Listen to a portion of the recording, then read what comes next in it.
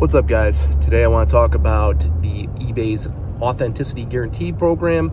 If you guys don't know what that is, that's where if you sell a piece of jewelry, or I'm sure other things, but this case we're talking about jewelry, it gets sent to GIA in Carlsbad, California, and the headache that it caused me yesterday. And when I say headache, I mean a $1,200 swing of a headache. So we should probably talk about how this started. And it started about a week ago when I got an offer for 550 bucks roughly for a bracelet, 14 karat gold bracelet. And right after that, I got another offer for almost 800 bucks. So it was right around $1,300, $1,300, $1,400, somewhere around there. My math is a little fuzzy. I'm driving. I'm just trying to think about too many things at once. But in any event, I took both offers, but the buyer had to pay both shipping because it had to get sent out to GIA, and they don't combine shipping when you're sending it to eBay's authentication system. Whatever. So that's cool. The next day, I ended up selling a $700 ring that I had to send to the same place. Fast forward to yesterday, and so I get a little message saying that one of them was approved. That was a ring that sold the second day. And that's cool and all. And the next thing I know, I'm walking through Walmart with my son. And, you know, we're just kind of like blowing some time because my wife is doing some cleaning around the house and wanted the kid to get out with me. So we went out to Walmart, walking around, and I went there to get trash bags. And I ended up getting this message, so I completely space out about the trash bags, but that's a whole nother topic. And so I get this message saying that your bracelet wasn't authenticated. And I'm like, what the shit? You know, because like I don't buy these for cheap. Like I'm not buying this bracelet for $1 and flipping it for 550 bucks. But in any event, I look into it and I'm like, what the hell is going on? I've never had this happen before. And so he's like, don't, you know, I'm disappointed, but this can be for a number of reasons. If it's like, if the measurement's slightly off, they can deny it. If the carat doesn't weigh up, they can deny it. And sure as shit, I get home and I end up calling eBay, and you know what kind of hassle that is, trying to get a hold of somebody nowadays. But I end up getting a hold of somebody, and they end up telling me that that's exactly what it is that the carat on there was 13 karat, not 14 karat. Now, you know, I've been selling jewelry for a long time, and there's a difference in, you guys tell me down in the comments, how you guys think about this. But it's kind of an assumed thing in the jewelry business, is where unless it says plum, unless it has a P right after the K, it could be anywhere between 12 and 14 or even 15 karat. It's not an exact science, especially when you're dealing with antique and handmade jewelry. So, you know, it's 13 karat. It's coming back to me. It's a little bit disheartening. And then eBay, you know, I ended up talking to the eBay guy, and he's telling me like, listen, when you get back, you just got to list it as 13 karat. Who is looking for 13 karat? It's not a thing. It's not a thing.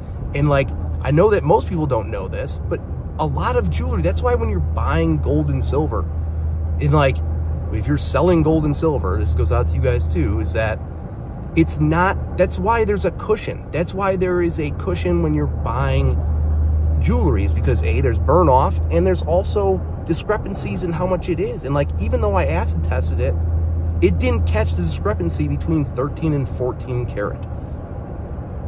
You know, like it is what it is. And I understand both sides. I understand the buyer's perspective. I understand, you know, you want to get what you're paying for. Believe me, he was getting a very good deal on this bracelet. It was a fat, chunky diamond bracelet for 550 bucks. So that sucks, right? And I'm already wheeling in that whole hit because that's about $600 that I just took a hit on. And then I get the next message. The next message basically says, your other necklace didn't pass the inspection as well. And at this point, I'm at a loss for words, because this is a repeat buyer. I've told you guys, like, a lot of my buyers are repeat people. And so this one, you know, it sucks. And so I'm like, I tell him, like, I don't even know. I'm at a loss for words. Like, I don't even know what to say. Like, I don't know. There's no information, because he gets information before I get information.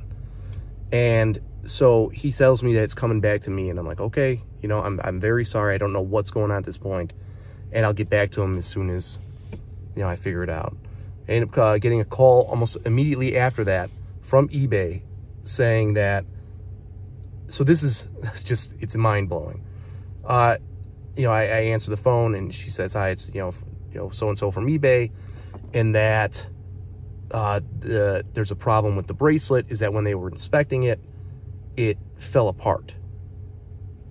And I was like, well, what do you mean like it fell apart? And I don't know if she was like, if we were going to get to this point inevitably, or she was like roundabout feeling out the situation.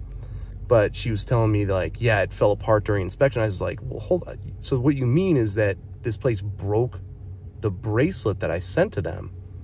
And she said, yes. And this is almost $800. And she said, it's going to get sent back to you. And I'm like, well, hold on, wait a minute. Like, you guys broke it, right? And so inevitably she ends up saying that they're going to cover the cost. And I don't know if they're still sending the bracelet back or what. But, all right, so after I get off the phone with eBay, I end up texting the woman back and, trying to explain to her, look, this was my fault. It broke while they were inspecting it. I don't even know what that means. She said like it can still be fixed, but, it was broken, whatever. And so I explained that to her.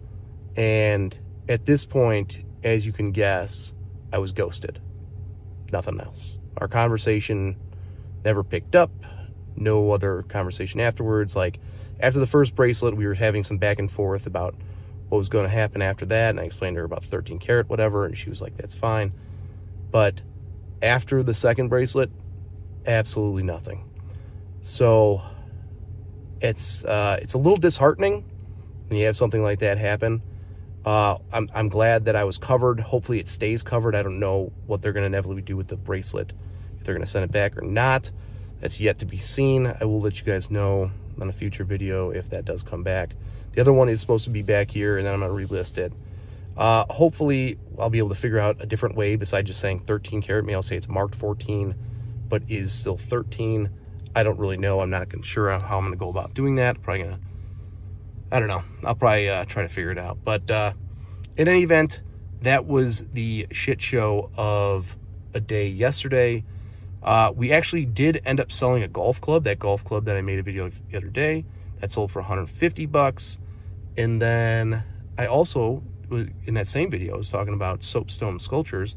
I sold one for $450 yesterday, but that has not been paid yet. So we shall see.